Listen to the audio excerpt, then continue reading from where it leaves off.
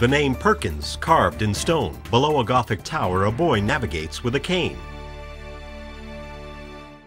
A title: Perkins presents Wheelchair Orientation and Mobility with James Scott Crawford. If anybody gets one thing out of this, it's keeping somebody safe. That's probably the most important task we have. We want them to learn, but we want them to do it safely.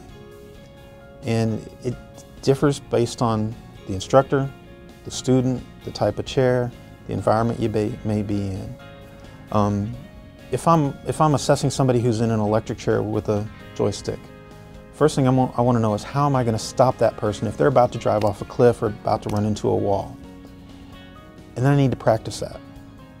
You should practice that inside before you get out there about to drive off of the Grand Canyon. Do it someplace where it's safe, it's quiet, the student can be relaxed, they're not all stressed out, but they also need to feel that. In a video clip, a woman is operating a motorized wheelchair on a sidewalk. A mobility instructor walks just behind the chair and observes the woman navigate. As she veers towards the curb, the instructor grabs the rear of the chair.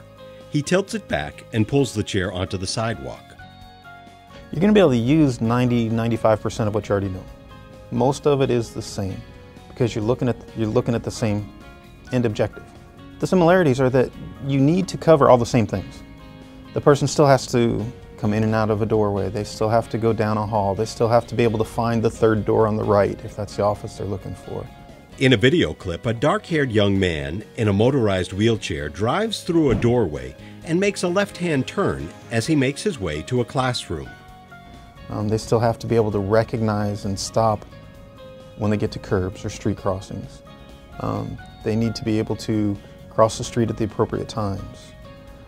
Most of the skills that you teach somebody who's on their feet are going to be the same skills you teach somebody here in a wheelchair.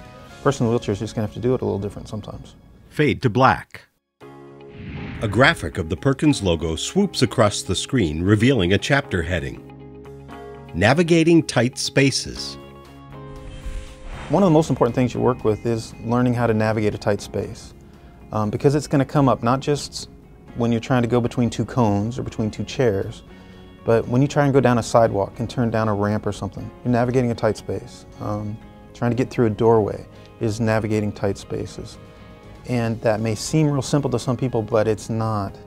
It's actually very difficult for a lot of people, especially if they've never driven a car. A lot of what we learned about backing up and all that, we've learned it driving cars. So a lot of my students didn't have that. In a video clip, we are following a young man in a motorized wheelchair as he makes his way down a narrow aisle in a store. He maneuvers a tight right turn while avoiding the store counter on one side and shelves of merchandise on the other. When I'm teaching tight spaces, I always practice first with just putting down two chairs in an open space and have the person practice just driving straight through the chairs, back and forth, back and forth. And you'd be amazed how many people have trouble with just backing up in a straight line. Because when you take that joystick or you start pulling back on your wheels, the front casters have to turn around, and when they turn around, the chair does a wiggle. And as it wiggles, they don't always necessarily get back to straight if you don't have that visual information saying, okay, I know this is straight. So even just going straight forward, straight back is important. In a video clip, a young man in a green ball cap drives his motorized chair down the sidewalk. On his right is a fence, and on his left is a car which is parked with its wheels on the sidewalk. He must keep his chair very straight to avoid hitting either the car or the fence as he passes between them. So even just going forward and backwards through two chairs is an important place to start. Then I usually have them start turning through the chairs.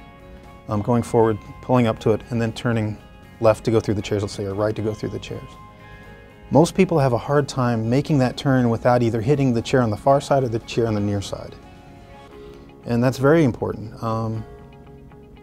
I have a bad reputation at the center for having the door frames be torn up because of my students trying to go in and out of the doorways. So we found that it's much easier on the training center to start by doing it between two chairs. And pulling forward through is the first step. But then you also have to be able to back through those openings. In a photograph, we see a young man in a blue sweatshirt in a motorized wheelchair attempting to exit a small office. Without enough space to turn around, he is shown backing out of the office. A lot of places you get into, you're going to get into it in the chair, and it's going to be tight enough that you don't have room to turn around to back out. Had a student go into a library, was going down the aisles of the library, got to a pillar. There wasn't room to turn around, so she had to back out of the aisles. Same student went to a bank. She took the ramp up to the bank, got to the top of the ramp, there's a big huge pillar. She couldn't get around to either side. She had to back down the crosswalk, the switchbacks, to get back to the bottom of the ramp. She called me up after she did that. This was long after she graduated. She called back up. Yeah, she called me back up and said, "Scott, I thought you were crazy when you made me back all around the training center, but now I understand why." And it's just real important that they get that and they get it down pat so that they're, again, not having to think about that. Which way do I go? That they can worry about the environment and not falling off the curb or whatever, wherever it is they need to go. Fade to black. A graphic of the Perkins logo swoops across the screen, revealing a chapter heading. Navigating doors. When you're navigating doors, you have to think about a lot more things when you're in a wheelchair than you do when you're on your feet. Because it makes a big difference if the door's opening to the right or to the left, or whether it's a pull door or a push door. In the wheelchair, especially if you have a joystick or a scooter, when that door's coming up, is it opening up to the joystick side, you have a totally different logistics than if it's coming to your freehand side, which makes it a lot easier. Or push versus pull. A push door, it's easier, you just drive right up into the middle of it, and then you have to be able to reach that handle somehow. In a video clip, a young man drives straight up to a closed door and signs for assistance in opening the door. An instructor steps in to pull the door open, and he signs to the young man, asking him to move back slightly to allow the door to swing open. But pull doors especially, a lot of times a student gets up to the door, and once they get a hold of the handle, the chair is blocking the door. So there's a lot of tricks to getting through doors, especially the pull doors. The first suggestion for pull doors is to not pull up to the door, to pull up beside the door, so you can reach it a little bit easier. And then once you get the door open, you have to turn to face the door. And then what a lot of people don't do is they don't push the door all the way open, they turn too soon. Going back to navigating tight spaces, if they're not worrying about turning in that opening, they have to push that door all the way open so they can get to landmarks on their body that they should learn. Like somebody may learn, okay, once my shoulder's even with the frame, I can make a 90-degree turn and cut through. So if you can get to a pull door that's got room to the side of it, you pull up to the side and then you pull it open. If you don't, you may have to pull up to the door sideways so you can get a hold of the handle and maybe drive with your other hand, or in some cases we've had to put something on the door, pull up to it, put something on the door that you can twist it with, and then back up, and then you drive through. In a video clip, a young man operating a motorized chair and an instructor with short dark hair make their way down a sidewalk and approach a storefront door. The young man stops his wheelchair parallel to and slightly back from the door opening. When the instructor pulls the door open, the young man moves the chair forward and turns it 90 degrees to the left to enter the doorway. The instructor assists him in moving over a raised threshold. There's a lot of different ways to do doors, and each one depends on the person, depends on the type of chair. That's a never-ending, evolving process of figuring out how is this person going to be able to do a particular door. Fade to black. A graphic of the Perkins logo swoops across the screen, revealing a chapter heading. Curb ramps. Curb ramps are a big issue for wheelchair users. Several different ways. Either the presence or absence of them is probably the first thing. Because if you don't have a curb ramp, somebody may drive down a sidewalk, get to the curb and say, well, I can't get down into the street. So what do? Do they solicit assistance and stop somebody to help them down the curb? Do they turn around and drive back to a driveway and then drive back up the street to get to the corner again to try their crossing? So if there is or isn't a curb ramp, that's the first question. Second question is, if I am going to have to drive back and find a driveway to get out into the street, you try and figure out, okay, which street has more room so that I'm not driving down the street where the cars are 8 inches from the curb. I want to drive down the street where the cars are 6 feet from the curb, hopefully. So you kind of got to analyze that and see which one has more space, and then you go down that road. And usually it's the smaller of the two roads. So the next question is, if it does have a curb ramp, is the curb ramp accessible? Is it too steep? How is it oriented? Techniques for handling a curb ramp that are diagonal are going to be different from a curb ramp that is parallel to your line of travel, which is going to be different from a curb ramp that is perpendicular to your line of travel, that you're having to pull up and then make a right. Does the curb ramp have an adequate landing at the top and at the bottom? In a video clip, a young man crossing a street in a motorized chair climbs from the street to the sidewalk via a diagonal curb ramp. He circles around 180 degrees on the sidewalk, re-enters the curb ramp, and lines himself up to cross a street which runs perpendicular to his last crossing. Another question in there is, when you're navigating a curb ramp, is it accessible? Is it too steep? Is it flat to where a blind person doesn't feel it? We see that a lot in Louisiana, where it's perfectly flat, so you're cruising along and you don't even know you've gotten into the road. Fade to black. A graphic of the Perkins logo swoops across the screen, revealing a chapter heading. Timing of street crossings.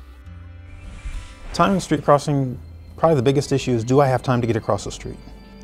And my first suggestion to anybody would be, go read Donna Sauerberger's stuff on timing for crossing uncontrolled street crossings.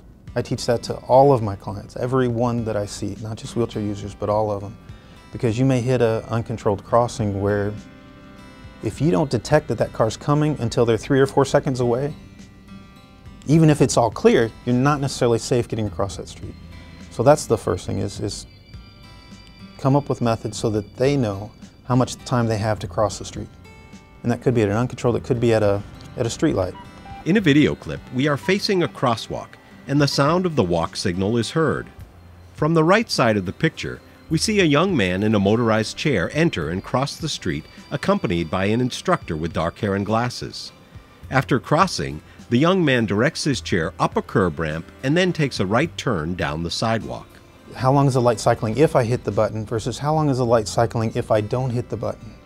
Because for a lot of the wheelchair people, they'll hit the button, then have to go navigate the curb ramp. While they're navigating the curb ramp, the cycle with the walk has gone through. So by the time they get in position to cross the street, they need to hit the button again. So what's the timing with the button? What's the timing without the button? Different chairs are going to move at different speeds. Different people drive at different speeds. A lot of my students, they may have one speed that they go down sidewalks with, but they may have to bump the power up a notch or two when they're getting ready to cross the street.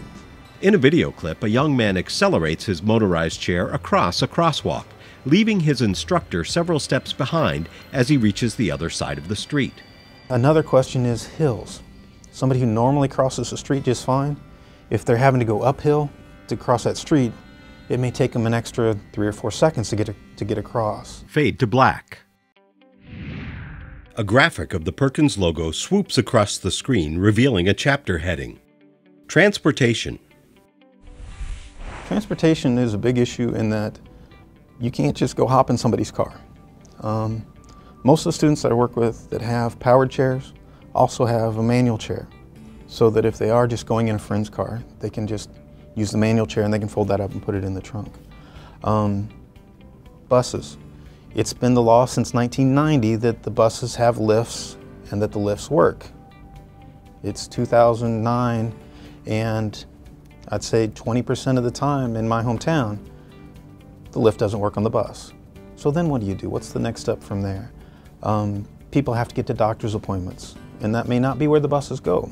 It may be outside the city limits in our case. And paratransit won't take you outside the city limits in our town.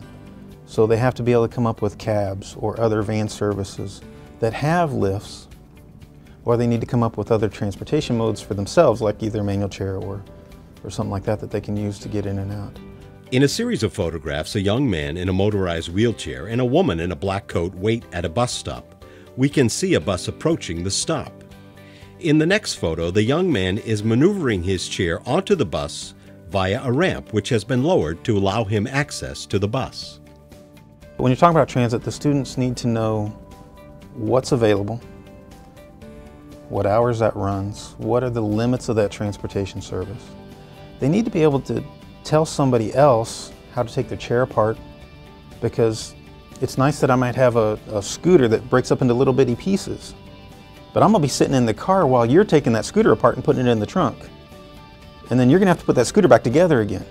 So it may be nice that I, the instructor, know how to take the scooter apart and put it back together, but the student needs to be able to know how to tell a cab driver or a friend or their little aunt from Pasadena how to do that, so that they can still use their equipment, you know, even if they're just traveling with friends and stuff. That's an important part of the training too, is that the student knows everything they can about how to operate the chair, how to take it apart, put it together. If somebody puts it together for them and it's not running, okay, here, what are some key things that you might want to check to make sure that it's still running? Did the battery wires really get connected good? Did the wire that comes from the controller get flipped over and is now backwards? So they have to know how to do all those things that somebody else may do for them, but they need to be able to describe it to somebody who's just coming to help them out. Fade to black. A graphic of the Perkins logo swoops across the screen, revealing a chapter heading: Working with Physical and Occupational Therapists. I'd say 80 or 90% of the students that I've worked with that had power chairs or scooters, it was just dropped off by a salesman, and they received no real training on how to navigate doorways, how to cross streets, making sure that they're safe on the sidewalks. Usually the deliveryman just brings it by, plops it down. This is how you turn it on, this is how you go forward, this is how you go backwards, and this is how you charge it. If a student hasn't had an assessment from PT or OT, they should probably get one, because that PT or OT may be able to help you get them out of the chair. Up, up, up, up, up. Good job. In a video clip, a young boy in a wheelchair is working with a physical therapist. She assists him in moving from the chair to a standing position, and then transitioning to a seated position on a nearby bed. It's nice that we're teaching them how to use the chair, but it's even better if we can take somebody who needed the chair all the time and we get them to where they don't need it all the time. And the PTs and OTs can help with that. They can give them the kind of assignments or exercises to do that may help them build up their strength. Another good example is I worked with a PT one time with a student who had a spinal cord injury. And I was expecting the woman to be able to reach forward, grab a door, pull it open, or to be able to reach out and touch something on the counter and come back. But when I went to the PT with one of her appointments, the PT was able to explain to me that because of where the injury was, the woman had no trunk control. So once her body went beyond the balance point, she had no way to get it back up unless she let go of what she was doing and pushed it back up with her arms. That's something that they're going to know. That's their specialty. O&M instructors aren't going to know that stuff. And it can be very valuable in making somebody be as successful as they can. And it helps keeps us from having expectations that the client really can't meet because of something physical, not just because they don't choose to or don't want to. In a video clip, we see the same young boy and the physical therapist. With some assistance from the therapist, the boy makes his way from the bed back into his wheelchair. My advice is to, if you get somebody in a wheelchair, go with them to some PT sessions. If they're not receiving PT or OT at the time, try and get it set up to where you can at least just go do one meet and consult with them, if not more. A lot of the stuff that I've developed working with people, when I've taken it then to the PTs and shown them, hey, look at this cool thing we're doing, they've been able to say, oh, well, here, I can make it better this way. So going to PTs and OT, they're just going to take what we do, make it better. It's going to help protect us so that we're not taking somebody beyond their abilities. And the big thing is we don't want to get anybody hurt. Try to help, but at least don't harm them. So going to the PTs and OTs just helps make sure that you don't do that. Fade to black.